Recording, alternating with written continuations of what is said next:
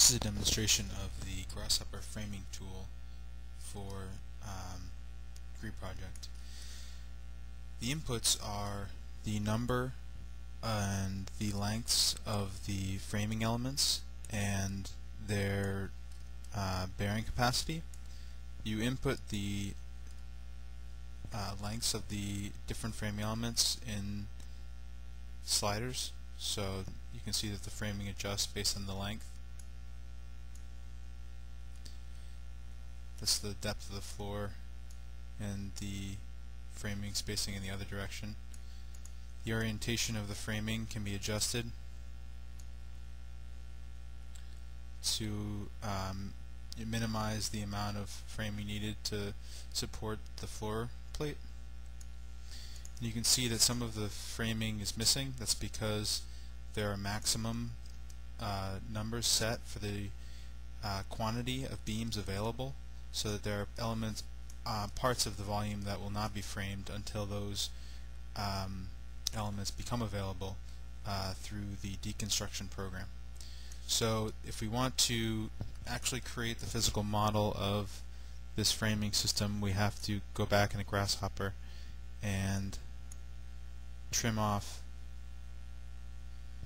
the ends, and this takes a while because it's computing. Okay, so now if we go into Grasshopper and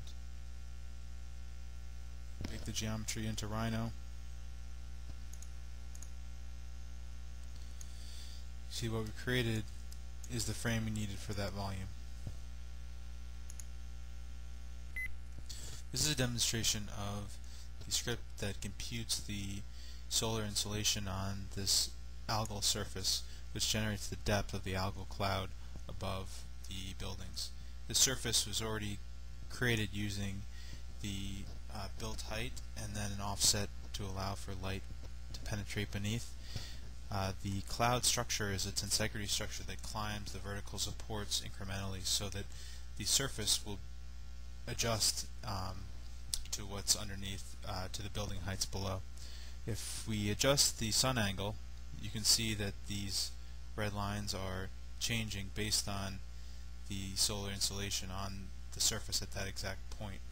It's comparing the angle of the normal vector of the surface to the angle of the sun. If we go into Grasshopper, we can capture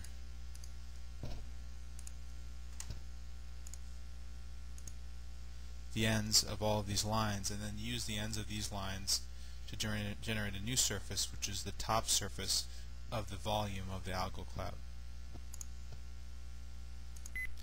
Once we have the top and the bottom surface of the algal cloud generated, you can section it to create a series of fins which will hold the algae. The algae will be flowed through tubes within these fins. To support these fins, using a tensegrity structure, which we can also generate in Grasshopper.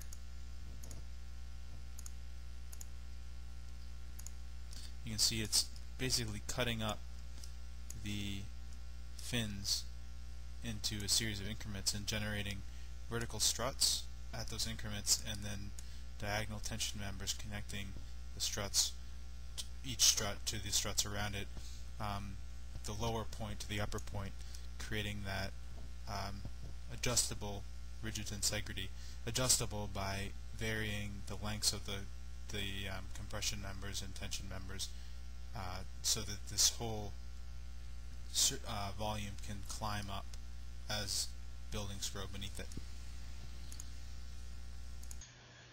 This is a diagram of the building growth and the algae structure responding to the roof beneath it. You can see that it climbs as structure grows up below, and that the structure is based on a logic with compressive material and then a column or a steel grid or steel frame.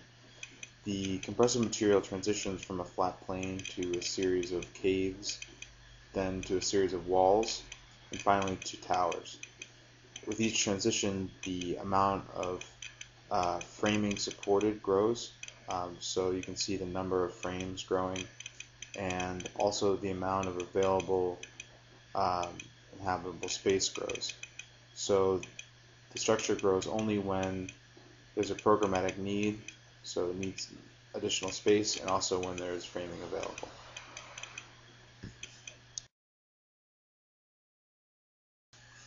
These are a few of the variations on the climbing mechanism.